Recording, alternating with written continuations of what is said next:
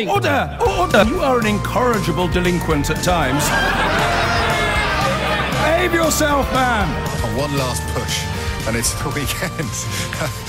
Thank you for choosing LBC this morning. We've got quite a lot to go through, and we begin with a story that I'm not entirely sure that it doesn't deserve to be described as very emblematic of our age. Julian Assange, hailed as an absolute hero by many who now consider him to be close to a disgrace. And the facts of his alleged crimes in Sweden, of course, haven't changed one jot since he was hailed as a hero. It might sound a little bit odd, but it reminded me at the time of Roman Polanski and the apparent ability of certain people to turn off their moral compass when dealing with somebody whose work they admired so much, so that what you might describe as personal moral transgressions allegedly get dwarfed by the public performance.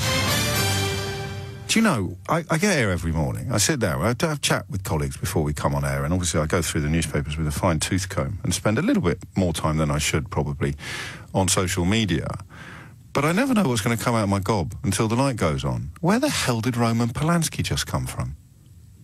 It works, though, doesn't it? Because, and I stress, Julian Assange denies all the allegations of sexual assault and etc. that have been levelled against him. I stress that completely. But Roman Polanski, of course, convicted and yet given a free pass by many of the great and the good in the, I suppose we'd have to describe it loosely as the liberal establishment, on the grounds, presumably, that his work is so good and so powerful that you overlook the personal issues. And I think people did the same with Assange. I always hesitate, but do you know what the big problem with social media is that it's actually more reliable than your own memory. I'm pretty sure I've never gone in hard on Julian Assange one way or the other because I found the subject too complex, to be honest with you, too complicated. And while he clearly did a service of sorts by revealing atrocities and war crimes committed by our side, by the Allies in Iraq and Afghanistan, footage indeed, that showed completely innocent people being killed unnecessarily, sort of collateral casualties. He did it in a way that was almost utterly unfiltered, so that these huge dumps of information reached the public sphere with genuine concerns and reservations that some of what was contained within these files, I nearly said discs, that's showing my age, I should have said tapes, talking, might actually compromise ongoing situations. I can't say one way or the other whether those fears were founded, but they were clear and present. And that's why it's a really interesting story and possibly a very emblematic one. He's clearly gone in a slightly odd direction since being holed up in the Ecuadorian embassy. And looking at him being taken out and reading some of the reports regarding his personal hygiene, I would not be surprised to see an industrial-sized delivery of shake and vac to the Ecuadorian embassy later today to put the freshness back. And then there's the big problems with the Trump campaign. Huge issues there. But again, I don't know quite how we're supposed to negotiate stroke navigate these sort of observations, because the Trump campaign, I mean, you can't even exaggerate anymore. When you say Trump spoke repeatedly about how much he loved WikiLeaks during the presidential campaign, but now that the heat is on, he'll probably deny that he'd ever even heard of it. And you say stuff like that, and you think, well, come on. Even Trump isn't going to attempt a deception on that scale to his followers, however credulous they may have proved to be. Surely everyone can remember him standing up on stage saying, I love WikiLeaks. And if he were subsequently to turn around and say, I don't know anything about it, then surely even Trump wouldn't attempt a deception on that scale. Surely even he doesn't hold his followers in such contempt that he believes they'd let him get away with that. Well, let's check. WikiLeaks. I love WikiLeaks. These WikiLeaks, now from WikiLeaks. And fast forward to yesterday. Do you still love WikiLeaks? I know nothing about WikiLeaks. It's not my thing. And I know there is something having to do with Julian Assange. I've been seeing what's happened with Assange, and that will be a determination, I would imagine, mostly by the Attorney General, who's doing an excellent job. So he'll be making a determination. I know nothing really about him. It's not my deal in life. Oh, okay. Crikey. I had no idea that was going to happen. How remarkable. And some questions still hang over reported meetings between Assange and Paul Manafort. Quite a lot of meetings that I'm pretty sure did take place that will need to be explored. I can never remember the name of that guy. Got photographed coming out of the embassy. You campaigned for the alleged paedophile Roy Moore. As always, cozying up to the man you just heard, the President of America, accused by multiple women of sexual assault and worse. Can't remember his name. Got a photograph coming down the stairs. It'll come to me, I'm sure, before 1 o'clock today. So, leaving all that aside, what do we know about him? And oddly enough, I'm going to ask you today to tell me what your position is on the facts, what you think the facts are, rather than what you think about the facts. Because until we've established what the actual facts are, it doesn't really matter what either of us think, does it? We've got to agree on that. So, it was important journalism, in my opinion, when he revealed the war crimes that had been committed by American forces and others, but it was also illegal. So that is not a straightforward issue. That is one that judges have to decide. Similarly, he was accused by more than one woman of sex crimes in Sweden, and he skipped bail before being extradited to Sweden to answer those charges, to face those allegations, which may now be resurrected or revivified. And that's also a fact. But his argument is that he skipped bail not to avoid facing the sexual assault charges in Sweden, but to avoid being extradited to America, where he would face trial for the demonstrable crime of having published classified information, knowingly. So it's complicated, right? Here's my take, for what it's worth, as just one pair of eyes watching this saga unfold. It would be right to extradite him to Sweden. It would not be right to extradite him to America at this point in proceedings. The reason why I spoke unkindly of Jeremy Corbyn a moment ago is because he's made the second point, which I think is entirely defensible. Let's make that absolutely clear. But he made it without reference to the first point. And Diane Abbott, who is a very close ally of Jeremy Corbyn's, of course, popped up this morning displaying, I think, quite profound ignorance and a degree of insensitivity, at the very least, regarding those allegations in Sweden. So when you're looking to persuade people who aren't currently on Team Corbyn that you are somebody trustworthy and open-minded, tweeting about Assange without reference to the sex allegations while claiming that it would be wrong of the government to extradite him on the whistleblowing allegations seems to me deliberately obtuse. It could have been just a mistake, a bit of incompetence, but it seems to me to be deliberately obtuse, almost stubborn in its refusal to acknowledge the real reasons why he was holed up in the Ecuadorian embassy. 11 minutes after 10 is the time. So he faced charges of sexual assault. He skipped bail to avoid being extradited to the country where he would face them, but he argued, I think quite persuasively, that he really skipped bail not to avoid those charges or allegations, but to avoid being extradited to America, where he could conceivably have faced torture or, well, not torture, obviously, but he could have faced the death penalty.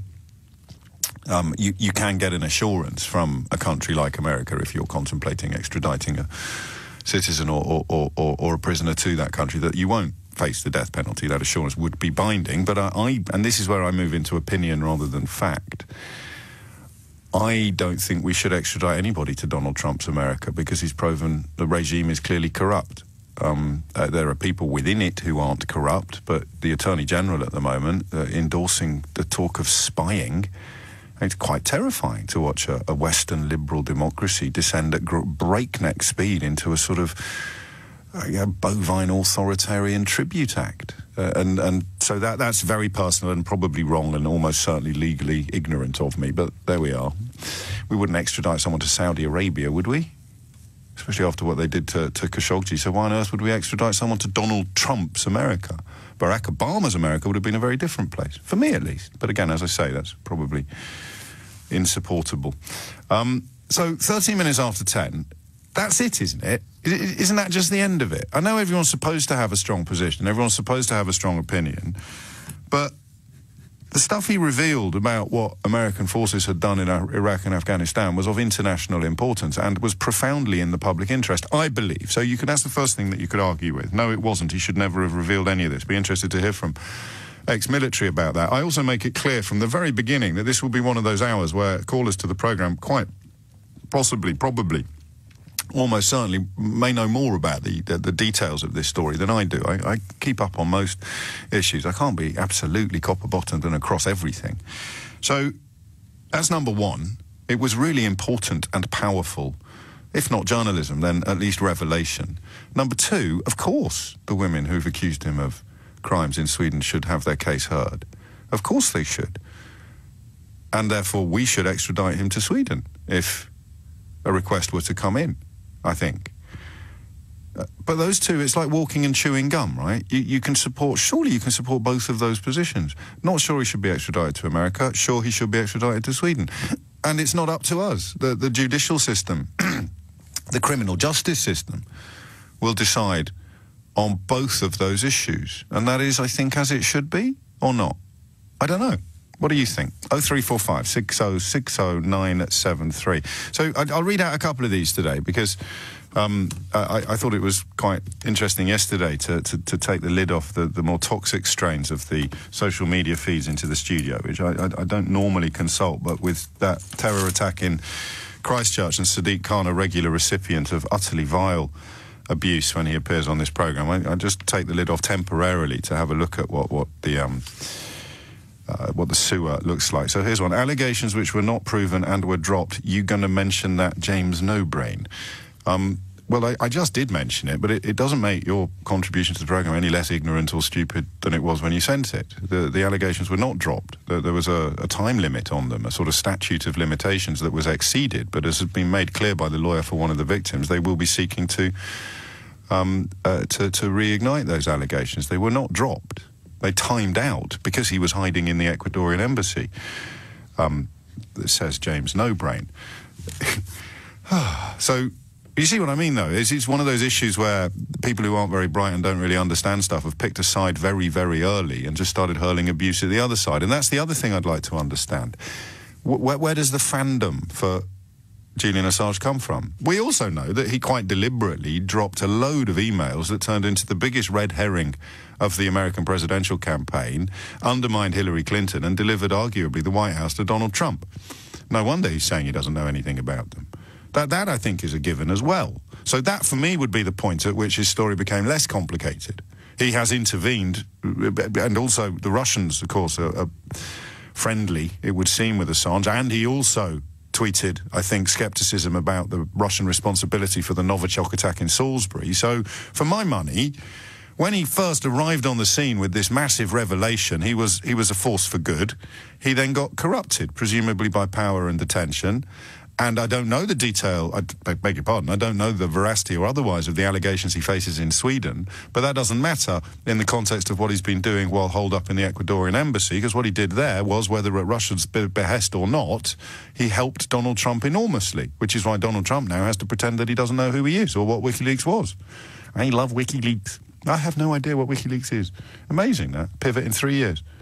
So, what am I asking you today? Well, number one, have I got the facts right? 0345 6060973.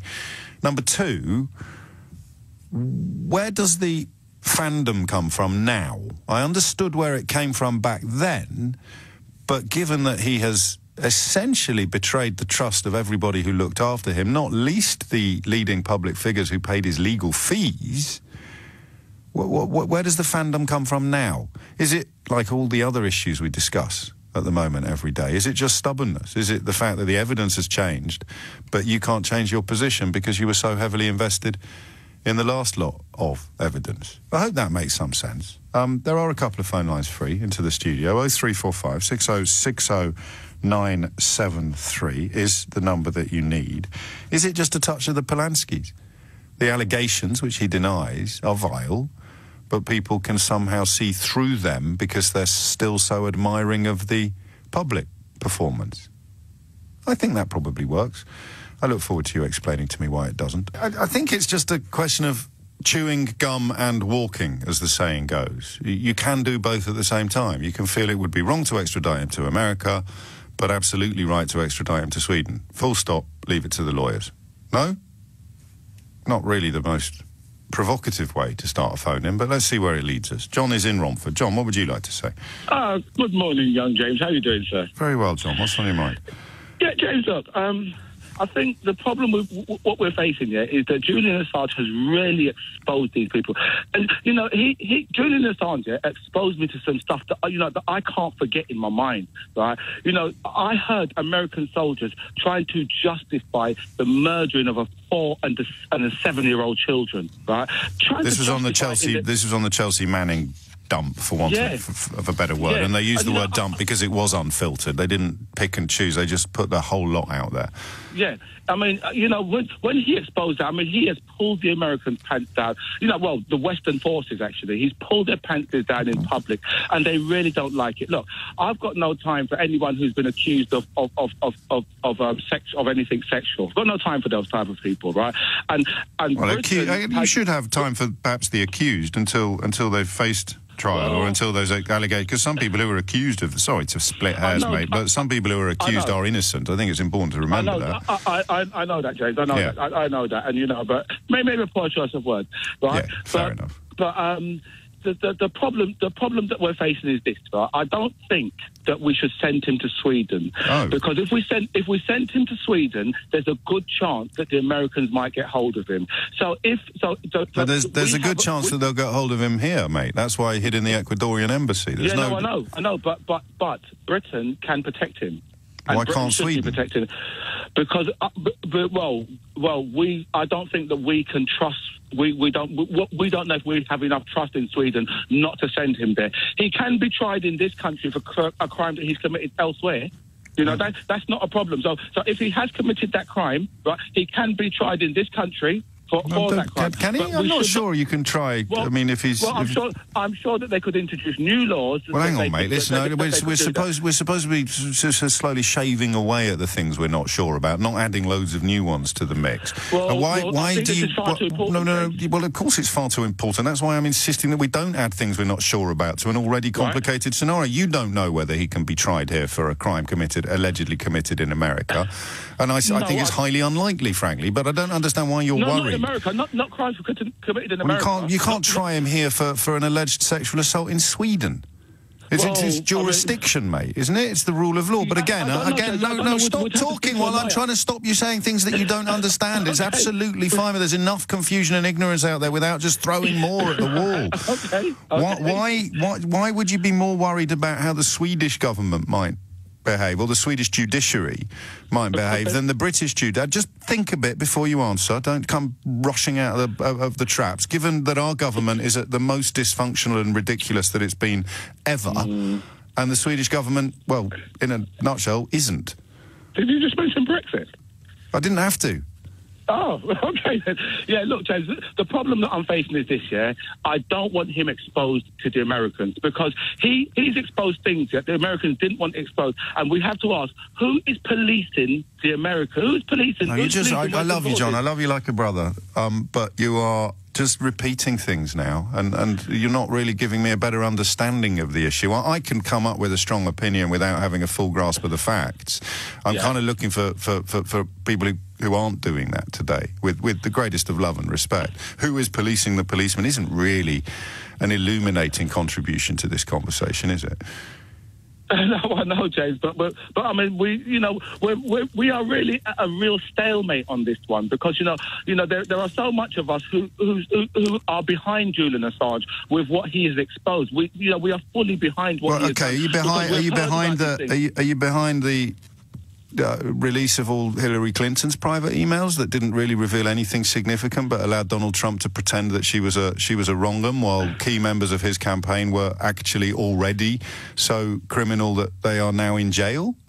No, that is very... That's kind of what I mean by how complicated this is. So you're not a big fan of Julian Assange. You're a big fan of Chelsea Manning and Julian Assange's role in bringing what Chelsea Manning discovered to the public field. But at the time, everyone thought he'd done it out of the reasons you describe, which was some sort of sense of mission or crusade or public importance, my limited knowledge of the case would suggest that subsequent to the Chelsea Manning incident, the Chelsea Manning story, the Chelsea Manning scoop, subsequent to that, his conduct has suggested that it wasn't actually done on principle or out of some overweening sense of crusade and integrity. Again, I'm open to correction on that, but only from people with the greatest of respect, or only from people who know more than I do. And that wouldn't be that hard, I don't think. Carolina is in Wandsworth. Carolina, what would you like to say? I think it was all to do with the difference in the extradition treaties that Sweden has with the US and the UK has with the US, and he felt that because he was, he always denied the rape charges, which, is well, people generally kind do. of par for the course. Yes. Yeah. But I think that was what it was to do with, that he felt that because the rape... No, we wouldn't extradite him to America because he hadn't actually been charged with anything in America. They weren't seeking his extradition. He was worried that if he went to Sweden to face the sex charges, the sex crime charges, then America might intervene. And I don't think there's... I think we do have a... Do you know, this is interesting with the reference to Brexit, isn't it? Do we have the same extradition arrangements with America as Sweden does, or as fellow members of the European Union? Yes, everybody has a different treaty. But I thought they made all our laws, Caroline. I thought they made all those laws in Strasbourg and we had to abide by them. So we have completely different extradition arrangements with a fellow European Union country. Yes. Oh. Absolutely. Well, it's a bit late now, but thank you for the lesson. So none of those are... Because that's what the European arrest warrant... But that's only between European nations, members of the EU. Of course it is. Yeah.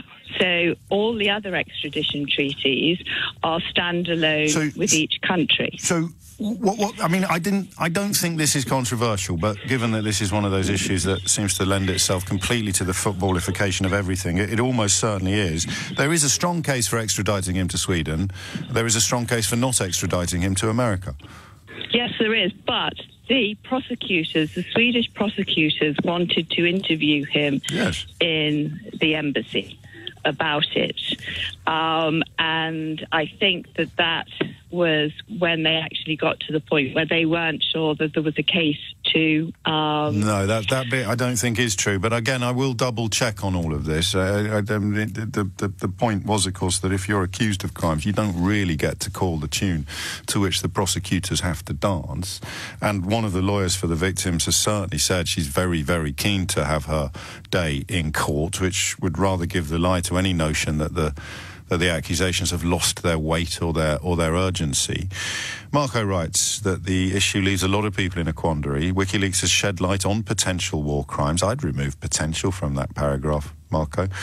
And cover-ups of inhumane activity in war. However, Assange's self-centred manner pushes the questions of freedom of speech and information to one side, and you haven't even mentioned Sweden. You're not the first to observe this. I think it becomes truer almost every day. It seems to be an age in which we find it almost impossible to change our minds or admit mistakes. I'm very guilty of this myself, but conscious of how important it is to try to be different from that. Is the Assange story that simple? I mean, a lot of people have changed their minds, especially people that were closest to him, people that paid his legal fees, actually, shortly before he took refuge in a cupboard at the Ecuadorian embassy. Or is it more nuanced than that? Is it more than stubbornness? Why can't you just say he did some really important stuff with Chelsea Manning? Subsequent to that, his conduct, both public and private, appears to rather give the lie to the notion that he's some sort of heroic crusader, and he also faces allegations of sexual criminality in Sweden that he should probably face. Full stop. Next topic. I don't know. The phone lines are open. Rachel Venables is here. Yesterday she was there outside the embassy and later in court, I think. Yes, Westminster Magistrates Court, yes. What happened? Quite a lot, actually. I mean, it was a fascinating couple of hours, I think partially because obviously what he'd been worried about and hiding for so long all seemed to come crashing down at once. And we had, of course, his arrest with the police actually being allowed into the embassy after 7 years, nearly 7 years of him hiding out in there. The police were finally allowed inside. We, of course, saw the video of him being dragged out. And then just a few hours later, he was in the dock in court and he was answering to the 2 charges. So one was of skipping bail and, of course, the other was at the beginning of these extradition proceedings from the US. Now, just to give you a sense of almost the mood of the court, I mean, certainly as far as the journalists were concerned, there was this mad scramble outside the doors. Everyone wanted to get in and grab what few seats there were. Then he arrived. He had his long white hair tied in a bun, long white beard. He was obviously a lot more composed than the man we saw shouting and gesturing, being dragged out of the embassy.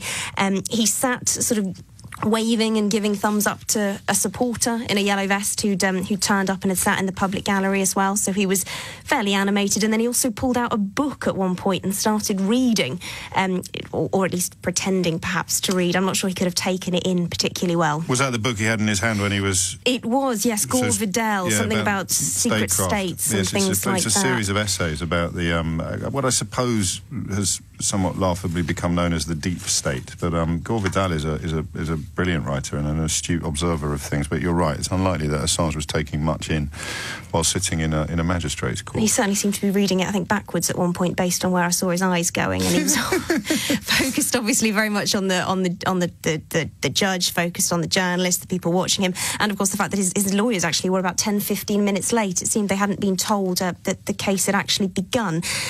Anyway, so after that point, we had the demonstrations from both lawyers for prosecution. One was representing the Crown, one was representing the United States. So this is simply on the skipping bail charge? So the first was on the skipping bail charge, right. And then just beginning this process, because, of course, extradition hearings, I mean, they can take years. This is going to rumble on and on. As far as the bail was concerned, he was asked if he pled guilty or not guilty, and he said not guilty. He was then asked to defend himself, and he basically refused. He refused to give any evidence in his defence, which the judge seemed to find very shocking, and was one of the reasons, I think, when the judge found him guilty, he seemed to find him guilty very easily. He actually said... that, this is an actual quote from Judge Michael Snow, he said that Assange's assertion that he has not had a fair trial is laughable, and then he launched this incredible sort of tirade against Assange, saying, I'm afraid is the behaviour of a narcissist who cannot get beyond his own selfish interests. And at that point, I mean, you know, all the journalists and the people in the public gallery were almost bowled over backwards by just the venom almost in his voice there. He was, maybe not venom's a bit too strong, but it was strong words, certainly. But this is more, perhaps, and you were there and I weren't, but also you've spent a lot more time in court than I have. As a journalist, I hasten to add, not as the accused.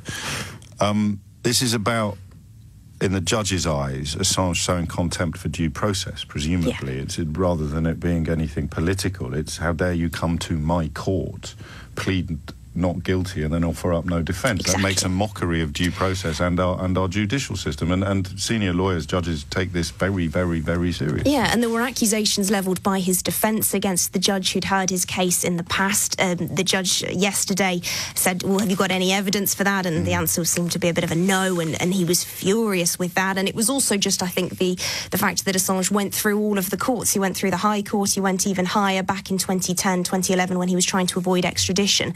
And basically what the Judge Snow said yesterday was, you have had fair trial after fair trial. Don't stand here and pretend otherwise. Certainly as far as the bail is concerned, and in that pure sense, I think the judge found it fairly easy to find him guilty. And he will be sentenced at a later date at Southwark Crown Court. That's because a magistrate's court only has the power to sentence up to a certain point, only a few months, whereas in the Southwark Crown Court he can get up to 12 months, up to a year in prison for this charge. As we saw with the other case you've been covering of Jack Shepherd, the so-called speedboat person, if he pleaded guilty, you automatically get a third knocked off. Yeah.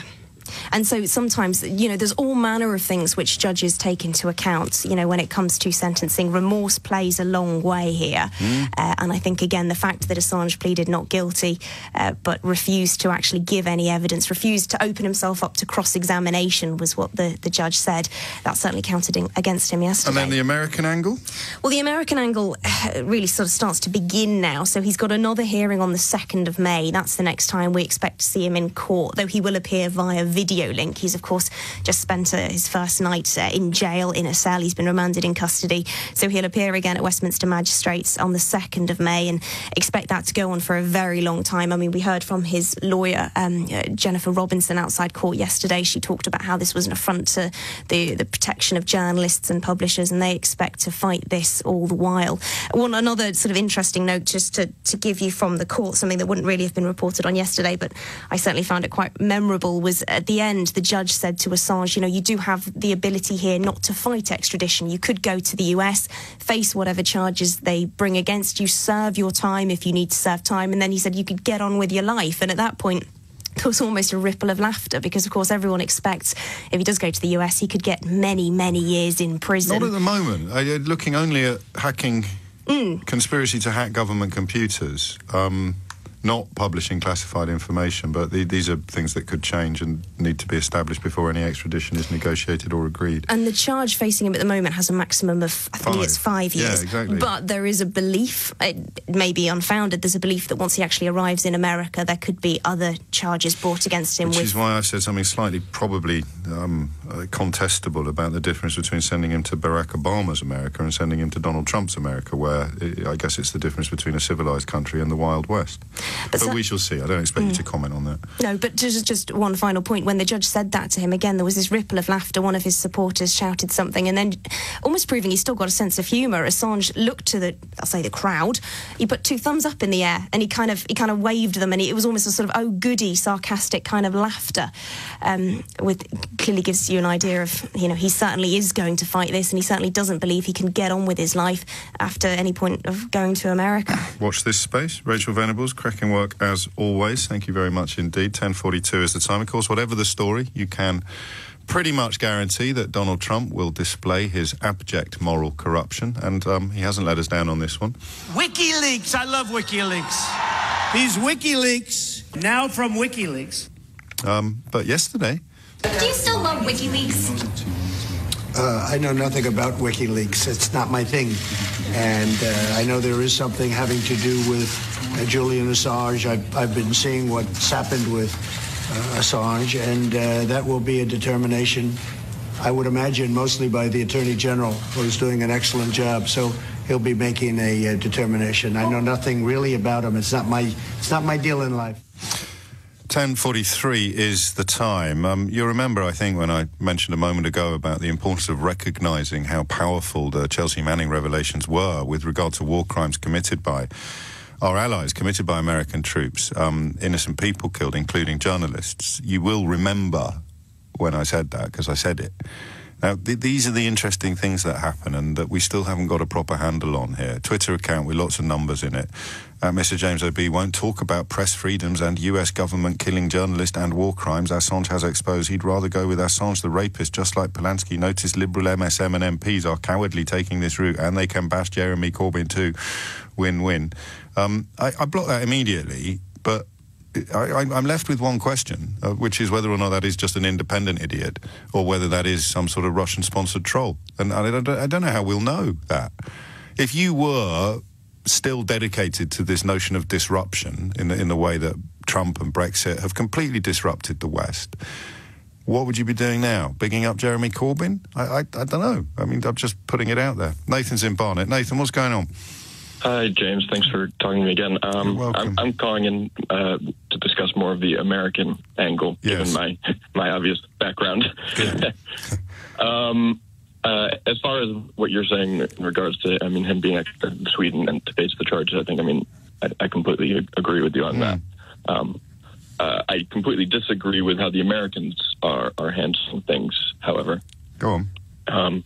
I'd like to compare what he's done with Chelsea Manning, and right now that's all that he's charged with. Yes. Right? He hasn't been charged for anything to do with Hillary Clinton. And I should also put it out there that I am also not a big fan. Sure.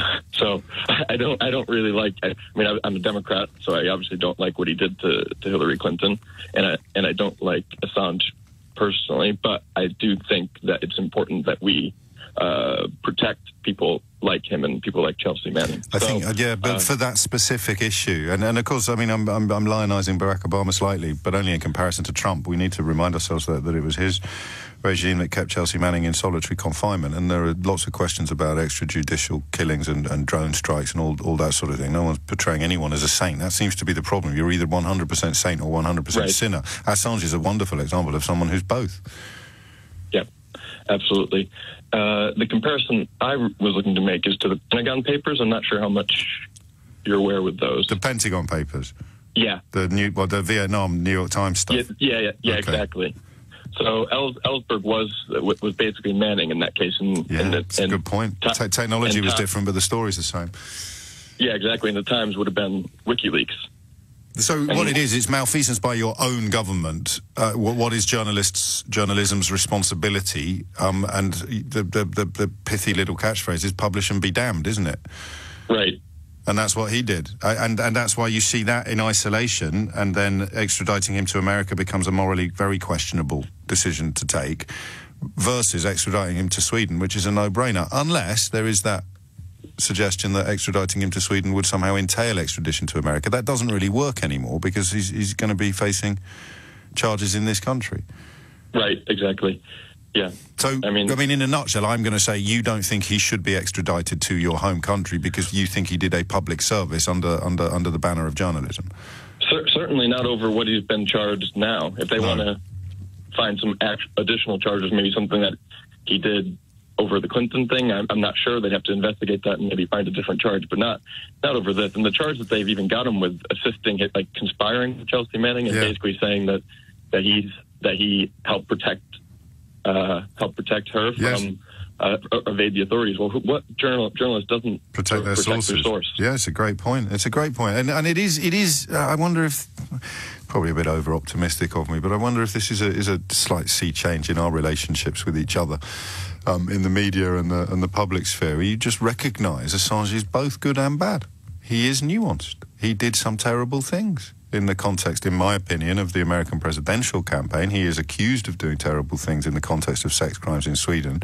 But bringing the revelations that Chelsea Manning risked her life, certainly risked her security, to bring to the public eye entirely on principle, entirely in the belief that the public deserved to know this stuff, he did something rather special and important. So you see it divide along right-left lines, and you get yet another illustration of just how damaging and dangerous it is to divide everything along right-left lines. Let me just read you a few lines from a January 2017 report issued by the United States intelligence community. It's called Assessing Russian Activities and Intentions in Recent U.S. Elections. And this is describing something called the Internet Research Agency, which rather unhelpfully is, of course, also known as the IRA. The likely financier of the so-called Internet Research Agency of professional trolls located in St. Petersburg is a close Putin ally with ties to Russian intelligence. They previously were devoted to supporting Russian actions in Ukraine and started to advocate for President-elect Trump as early as December 2015.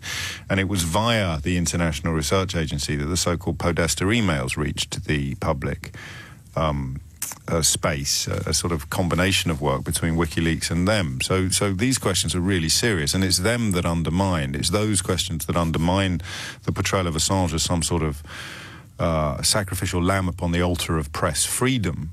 And yet, the Chelsea Manning case does allow him to be cast thus. It's really complicated. You don't have to pick a side. But, and again, to clarify on that tweet I read a moment ago, accusing me of not knowing what I was talking about when the charges that he faced in Sweden had allegedly been dropped. Here are the facts, okay? The investigation into the rape allegation in Sweden can be resumed at any time before the limitation period expires, and that expiry will not be until August of next year, August 2020. The complainant of the alleged rape can request that the investigation be resumed, and yesterday her lawyer did exactly that. So after that request, the Swedish prosecuting body has now confirmed it is reviewing whether to resume the investigation and thereby the extradition request. David Allen Green, who provides an exhaustive account of this on Twitter, adds, "It is commendable that this was announced the same day as the arrest and the complainant's request." I'd add to that and say it's even more commendable that the Swedish judiciary has moved so quickly, given that they didn't seem to know that this was set to happen. They seem to have been taken by surprise by yesterday's events. And it is those Swedish allegations that I think we should all agree Assange should face. He hasn't been charged yet because Swedish criminal process only charges before trial. Again, a little bit robust with the first caller today, but we parted as friends, and my insistence that we actually know what we're talking about. I'm not Michael Gove. I don't think the country has had enough of experts. So the allegation was not dismissed, but put aside because of his non-availability. So there you go. You see, you get a bunch of tweets from people that might be operating out of St. Petersburg claiming that the charges have been dropped. And it's simply not true. This is what fake news is designed to do, to create confusion around easily establishable facts. The facts are the prosecution or the investigation, the allegation, was put aside precisely because Julian Assange was hiding in a cupboard at the Ecuadorian embassy, or a very small room. Given that I'm being pedantic about facts, I probably shouldn't embellish the location of his self-imposed incarceration. So the minute he is available, the possibility of resurrecting the allegation becomes real, and yesterday we saw the lawyer for one of the complainants do precisely that. The UK court now decides whether to grant priority to a Swedish extradition request or the US one. And David adds, in his opinion, and this is a legal opinion, the Swedish one is more likely because of the historic request and the pending limitation period. And those are the facts. And yet social media, it's a fascinating example of a much, much wider mess, creates an environment in which people can say stuff like, the charges have been dropped, James, oh no, brain, whatever. And even though it's nonsense, and my previous temptation was to ignore it because it was nonsense, I'm increasingly wondering whether you have to call out this stuff because it's been deliberately designed to mislead. And all paths lead back to St. Petersburg, where the Internet Research Agency, according to, don't think that I've gone all David Icke on you, according to the United States intelligence community, describes an army of trolls devoted to supporting Russian actions in Ukraine that started to advocate for President-elect Trump as early as December 2015. Doesn't take that much effort to join the dots, but when you do, the picture is not pretty. Bournemouth is, and Roger is there. Roger, what would you like to say? Oh, hello, James. Hello. What I'd like to say is that Assange should be sent to Sweden, should be extradited to Sweden and clear his name or be found guilty of the charges before any thought of extraditing him to the US happens. Yes. And that's how it should be. And I think that the extradition to the US has sort of it's almost cloaked or hidden the fact that he needs to answer these rape allegations. And it's hard to escape the conclusion that it was designed, or it has been used to do that as well by some parties. I would agree with that, yes.